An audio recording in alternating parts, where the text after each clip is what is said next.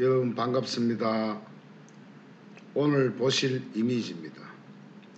첫 번째, 이 그림이 정상적인 혈액순환입니다.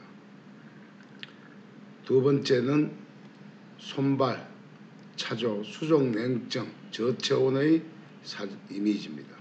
세 번째는 허열, 이상한 혈이죠. 머리에 열이 나고 손발이 뜨거워지는 허열 현상. 대신 오장육부는 산란하게 식어 있습니다.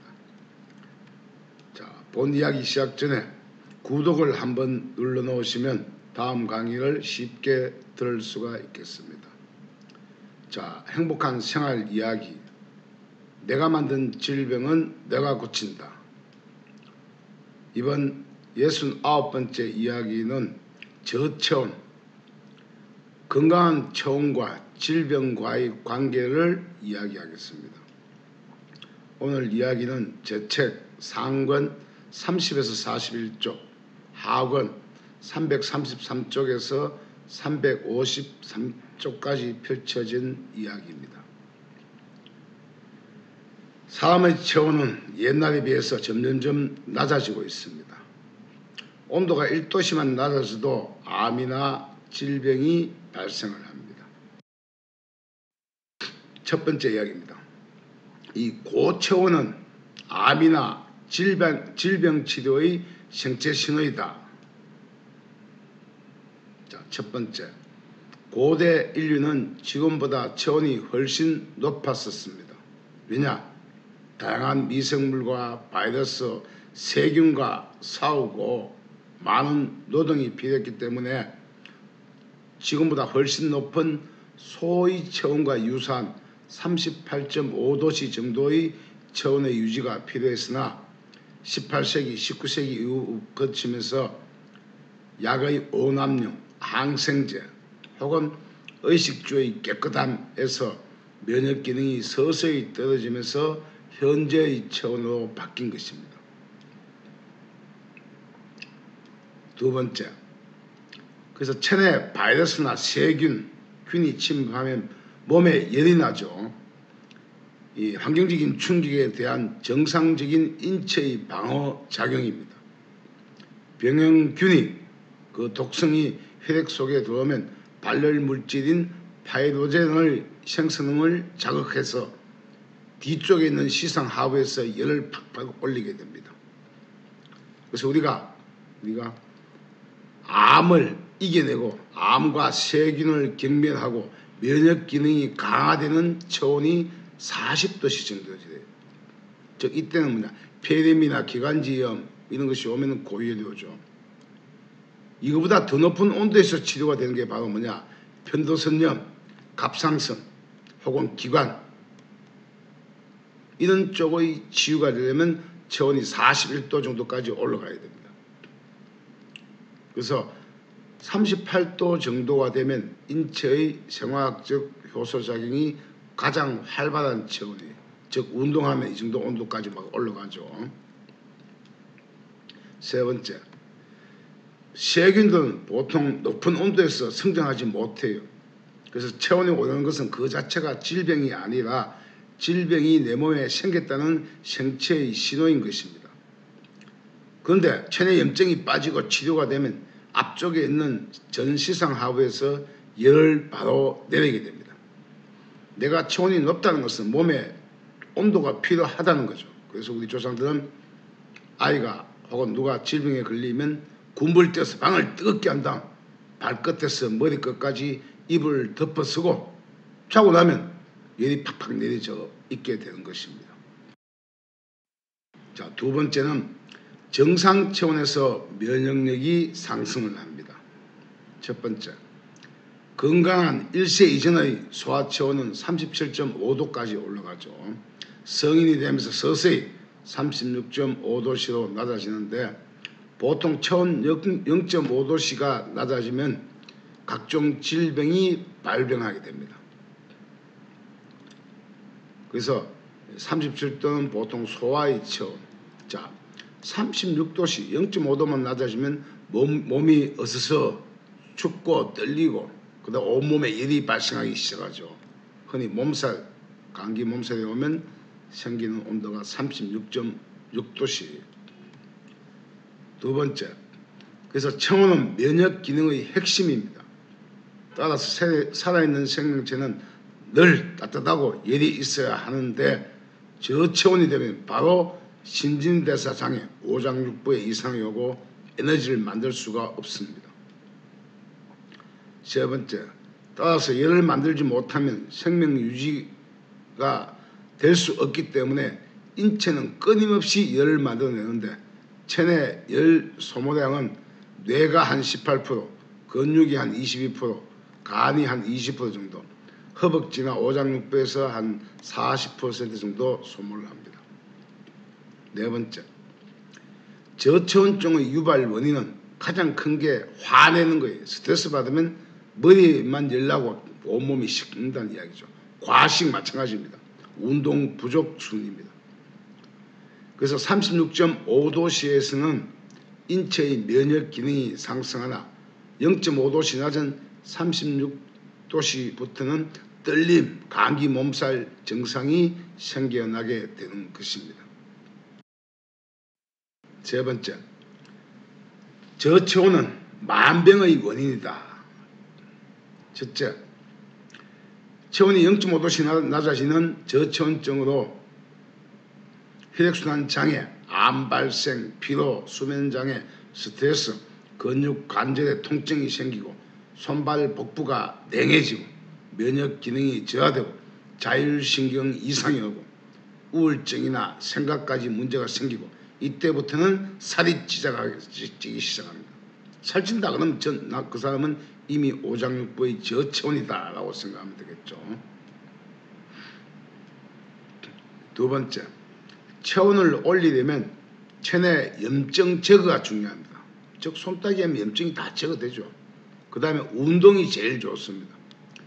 또 걷기나 소식에도 체온을 상승시킵니다. 그래서 35.5도씨만 되면 피부가 닭살처럼 오돌오돌 솟아오르고 이때부터 암세포가 가장 많이 증식을 하게 됩니다. 그 다음 34도, 의식불명 상태가 되면 34도씨 정도 온도예요. 그 다음 33도씨가 됐다. 이때부터는 골수에서 피를 생산을 중단합니다. 즉 황골수도 바뀐다는 이야기죠. 32도씨만 내려가면은 발작, 의식이 오락가락, 실신 상태에 속한다는 이야기입니다. 자, 세 번째, 체온이 1도씨 내려간 35.5도씨에서는 배설 기능 저하, 자율신경 이상, 호흡 곤란, 여기저기 질병이 하나둘씩 생겨납니다. 네 번째, 35도씨에서는 활성산소가 증가하고 암세포가 가장 잘 증식하기 때문에 하는 온도가 35도씨예요. 흔히 33도씨 정도에서는 동사 직전의 환각 상태가 나타나는 온도입니다. 네 번째, 위험 체온에서 염증이 기하급수적으로 증가한다. 그럼 염증이 기하급수적으로 증가하면 이제 죽는 거죠. 자, 첫 번째, 체온이 낮아지는 이유는 이제 파이로젠의 발열 기능이 상실한 상태로 접어듭니다. 더 이상의 생명 유지가 힘겨운 상태로 접어들었기 때문인데 이때가 되면 몸속에 염증이 기하급수적으로 증가하여 수족부터 팔, 허벅지까지 오장육부까지 서서히 사늘해지기 시작하는 그 온도가 저체온이에요. 두 번째, 그래서 30도씨 정도 되면 의식이 상실된 상태이며 29도씨에서는 동공이 확대되고 또 27도씨 이하는 사체의 체온입니다. 자, 여기 한번 보세요. 28도씨 되면 항문이 열린다. 우리 인체에서 가장 마지막까지 힘을 발휘하는 게 항문이에요. 항문이 열렸다 그러면 이건 이미 숨을 거둔 것입니다.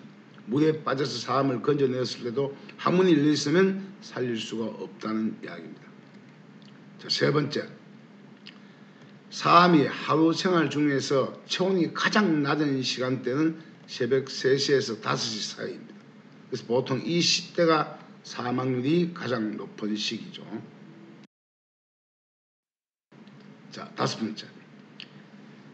체온이 낮아지면 노화가 빠르게 진행된다. 36.5도씨 이상이 되면 좋다는 온도계네요. 첫 번째, 체온은 계절의 상황이나 나이 등에 따라서 변하게 됩니다. 보통 성인은 겨드랑이 밑의 체온을 쟀을 때 36.5도가 되면 정상적이라 하죠. 물론 운동을 하고 뛰고 이러면 온도가 또 체온이 올라갑니다. 그래서 옛날 우리 여인들은 부뚜막에 장작을 지피면서 복부 그리고 아랫도리를 따뜻하게 매일 데웠죠. 원적외선까지 받아가면서. 자, 2번째, 온도가 높은 우리 몸의 직장은 37.5도씨 정도 올라가 있고 입안은 그 중간인 36.8도씨 정도. 그래서 밤에는 낮보다 보통 한 1도씨 정도 낮아지기도 합니다. 3번째, 하루 중 체온의 차이가 1도씨 이상 차이가 나면 신진대사 장애로 이상 증세가 나타나기 시작합니다. 4번째, 체온은 나이가 어릴수록 높은데 이것은 혈류의 기운이 바로 생명력이기 때문입니다. 질병이 없는 보통 1세 이하의 정상 체온은 37.5도씨까지 높은데 보통 38도씨 정도까지도 정상 체온의 범위라고 생각하시면 돼요. 부모들 자기 온도만 생각하고 아이가 38도 올라가면 뭐 벌써 감기 몸살 약 먹이려고 난리법석을 지기는데 그렇게 해서는 안 된다는 이야기입니다. 이런 체온은 나이가 들수록 서서히 체온이 낮아지기 시작하는데 5세까지는 보통 한 37.7도씨 정도, 7세가 넘으면 이제 36.5도씨에서 37도씨 정도가 유지가 됩니다. 5번째, 노화가 진행되면 청장년기 때보다 체온이 더 낮아지게 됩니다. 특히 노인들은 체온을 조절하는 모세혈관 기능이 약화되고 체내 염증지수가 높아짐에 따라서 기초 대사율이 많이 감소하게 되죠. 6번째, 두한조결, 두한, 머리는 차고 족열, 손발이 뜨거워야 됩니다. 그래서 머리는 차고 발은 열이 나야 하는데 나이가 들수록 그 반대가 되어 저체온증의 위험성이 높아지므로 나이 들면 항상 보온에 신경을 써야 합니다. 6번째, 그럼 왜 체온이 낮아지느냐? 그 이유와 질병과의 관계를 살펴보겠습니다. 자, 체온이 낮다는 이야기는 뭐겠습니까? 이 수족 냉증이죠. 이렇게.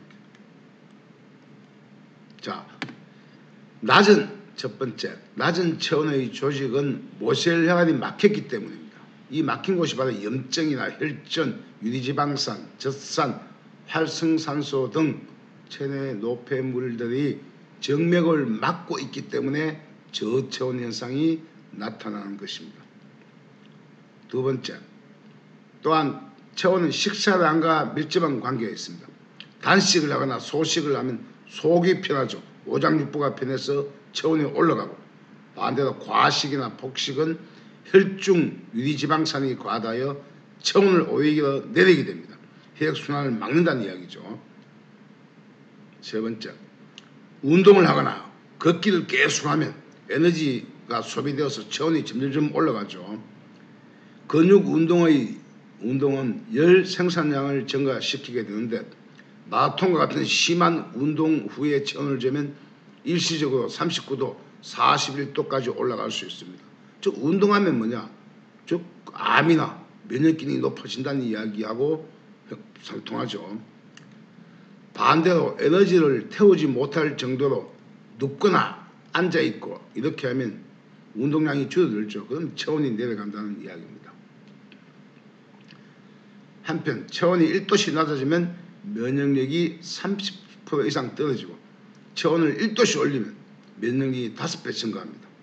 운동에서 체온 올리면 그만큼 건강해진다는 이야기입니다. 5번째, 암, 흔히 우리가 무서워하는 암의 발생 원인도 체온 저하하고 밀접한 관계가 있습니다. 체온이 1도씩 내려간 35.5도씨 이하에서는 암세포가 현저하게 늘고, 반대로 몸살이 생기는 39도씨 이상에서는 암세포가 사라지기 시작합니다. 그래서 옛날 사람들이 감기와 곧부는 남도 안 준다 했죠. 왜? 39도씩 올라갔을 때 그때 내 몸에 질병을 쳐내니까 남 줄 필요가 없다는 이야기입니다. 이때 약을 먹으면 안 되겠죠. 자, 그럼 냉증과 저체온을 치료하는 기본 혈류손따기 다시 한 번 더 강조해 봅니다. 자, 이 몸살에 오면 이런 손가락에 이런 염증이 막 빠지죠. 이렇게 농백혈이 빠져요. 기본 손따기입니다. 자, 일주일 간격으로 3번 정도 해보세요. 그러면 체온을 높이는 데 아주 많이 도움이 됩니다.